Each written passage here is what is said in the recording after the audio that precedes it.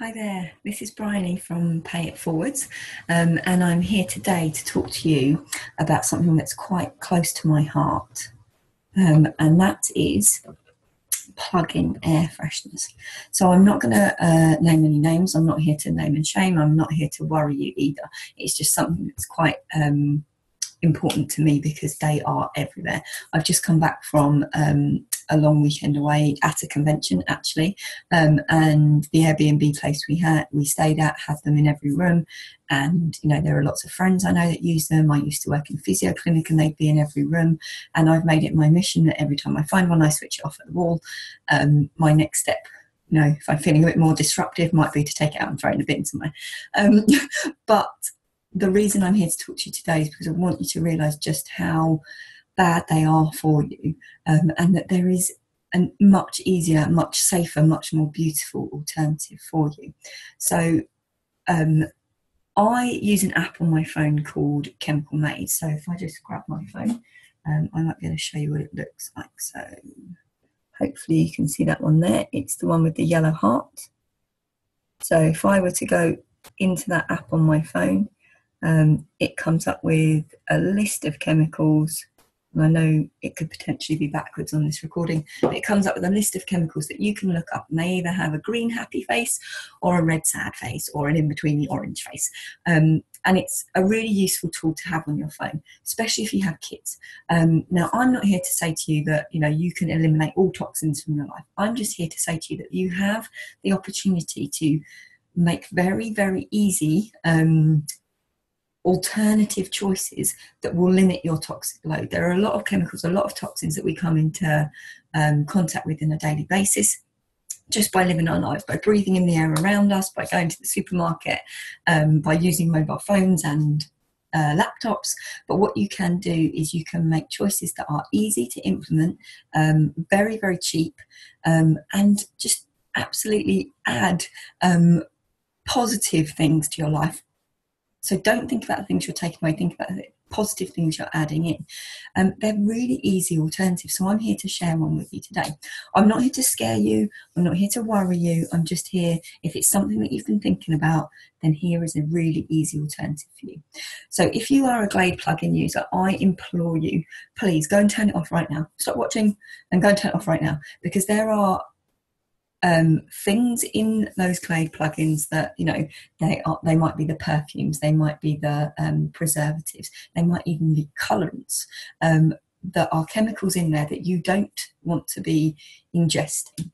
So when you think about ingesting, you might be thinking about drinking them. So yes, you don't want to drink them, but here I am to say to you that anything that you put in on your skin, in the air around you that you breathe in, or in your mouth and swallow, it's really all ingestion. It's all going to end up inside you anyway.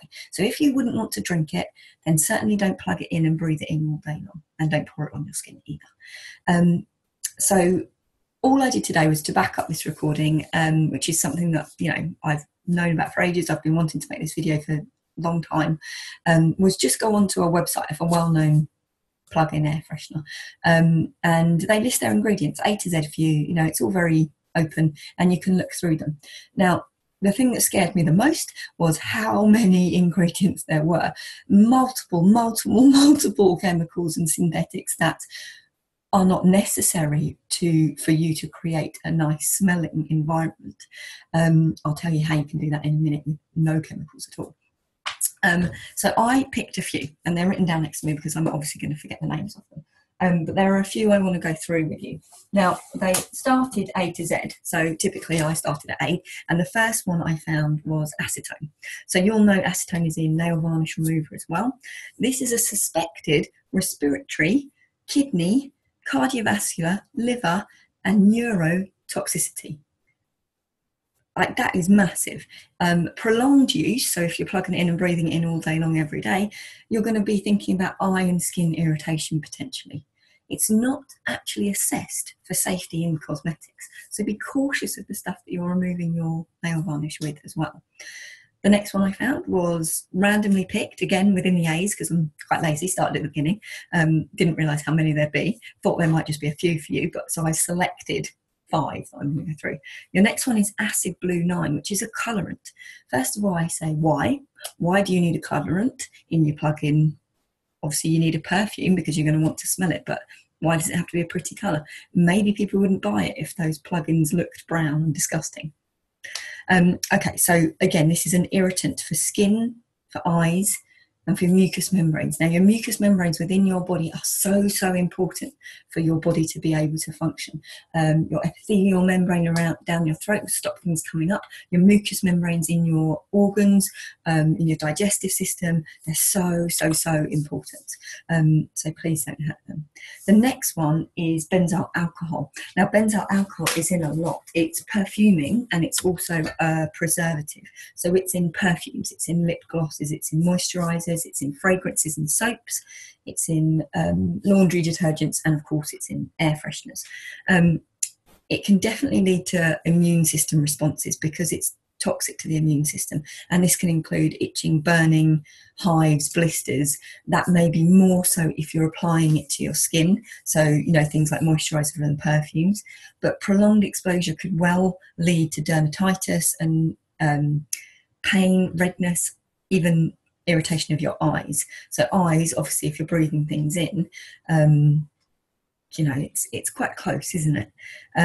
It's also toxic to your liver and your central nervous system. So it's another one that I would be leaning way away from. Next on my list is sodium benzoate. So this is a preservative, and studies have actually shown that it irritates eczema-prone skin. So you can imagine that it's not that great for anybody's skin. It's present in soft drinks as well, so be a little bit cautious of fizzy drinks that you're having. And the other one that I read up was that it is damaging to DNA. Now that's a real shocker of a one. Your DNA being your code that teaches your body how to grow, how to respond, how to heal itself, how to cope day to day with different things that it's thrown at. And if you're damaging to DNA, then that is big time.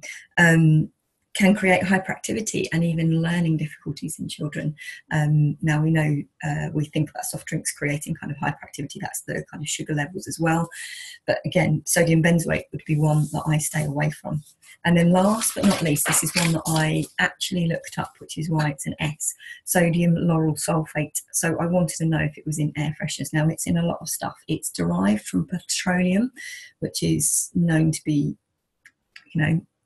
carcinogenic, can I say it, and palm oil. Now, if you're at all environmentally conscious, palm oil is something you definitely want to be aware of, whether it's in the things that you're using around your house because of the way that it's sourced. We know that there are lots of animals that are losing their habitats, orangutans especially, because of sourcing of palm oil, so be really cautious. But what sodium lauryl sulfate does, so it's in so much, it's in toothpaste, body wash, shampoos and hair colorants, it's in detergents and hand soaps, and it can cause quite serious skin irritation. A good friend of mine has a family member who can't have laundry detergents with sodium lauryl sulfate in because it brings him up in a rash. So often when things are a skin irritant, they're often an eye irritant, as sodium lauryl sulfate is.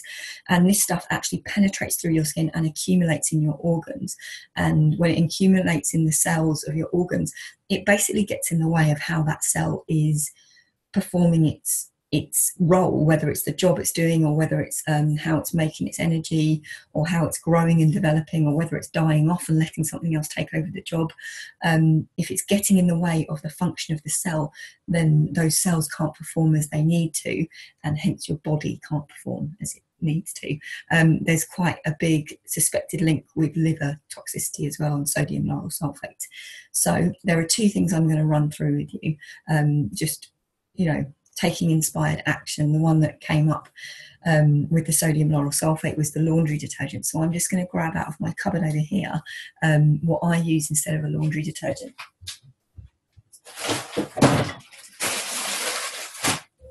Now, whether you can see these or not, if I lift my hand up, can we see those? These are soap nuts. They occur naturally on trees, and I actually use them in a little linen bag with some very pure and cleansing essential oils in my washing. I don't use laundry detergents or fabric softeners anymore, so I eliminate all those chemicals that could be causing some kind of toxic loading on my body and interfering with those big systems, central nervous system, immunity system. You know, those are things that I definitely want to be staying away from. So your soap nuts are naturally cleansing, and they absolutely 100% work. I was very, very skeptical when I first tried them, but I haven't used anything else for over a year. And the second thing, which is the real reason I did this video that I want to introduce you to, is my ultrasonic diffuser. So this ultrasonic diffuser has water in it and essential oils. Ultrasonic means that it's ultrasonic rays that create the puffing out. This is not water vapor, so it actually takes water moisture out of the environment, so it doesn't create damp, it doesn't irritate respiratory conditions or anything like that.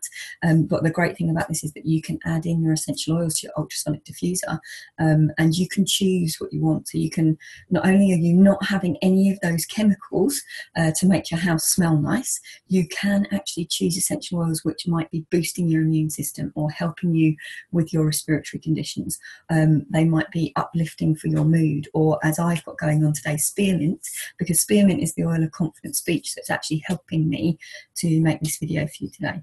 So if you're out there and you want to know more, you need to look me up on Facebook. I come under Pay It Forwards. My name's Bryony Tilley. You can always reach out to me if you want some of these gorgeous natural essential oils in your life. Then please get in touch. I can make sure that you get them at the cheapest possible price and get them at the same price that I pay. So yeah, come and find me. I'll speak to you soon. Bye.